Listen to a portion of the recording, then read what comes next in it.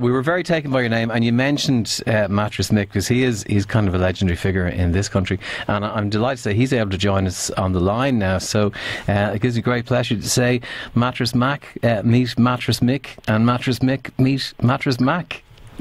That would be good. Hello, Mattress Mick. Hello, Mattress Mack. How are you? I'm great. How are you? Very, very well.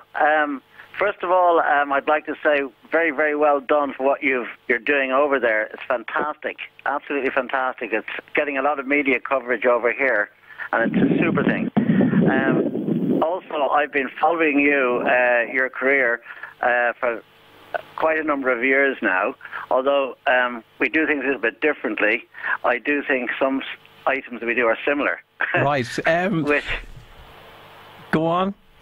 Which as I said, I've watched all your videos, I've watched your progress, particularly with gallery furniture and everything else, and I know quite a lot about you. You inspire me, I must say. I think, though, I'm better than you. What's the name of your store, Mattress Mick? My store is just called Mattress Mix.